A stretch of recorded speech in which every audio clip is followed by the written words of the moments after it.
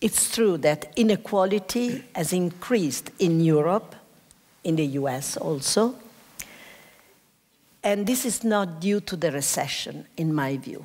It is much before the recession. And it is, I think there are many causes, but one is the excessive belief that we put in markets. In the past, let's say, 2 decades, we considered that markets could deliver magnificent results, and that if inequality would increase, that was a little price to pay. Now we know, also because financial markets are responsible of the crisis that started in the financial sector and then spread over the economy, so we now know that the faith that we put in markets was too much. I think it's true that in recent decades, the moral and civic basis of solidarity has been eroding. And I think for 2 reasons, both related to our theme. One of them is the rising inequality in our societies in recent decades.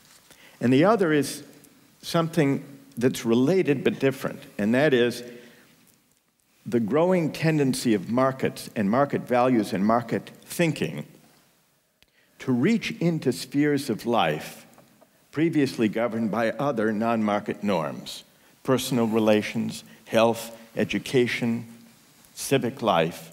Increasingly, every sphere of life is dominated or governed by market thinking and market values. And I think these 2 tendencies together make solidarity hard to come by.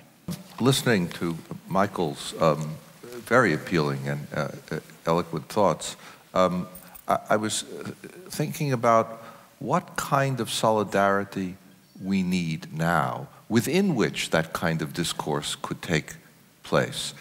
And in a democratic world, we need solidarity about the following values: the importance of the rule of law, the importance of government by consent, the sense that both individual and, where appropriate, group rights are truly respected. I believe that the euro actually brought out all the inefficiencies of Europe, the lack of a common solidarity. The euro actually helped to show us that the emotion and the solidarity in Europe is not there. We have lost the pursuit of a political project, and we concentrated over the last 13 years on a pure economic project.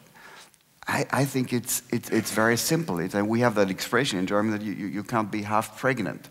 And this is exactly what we're doing in Europe. And nobody really, we said we want more Europe.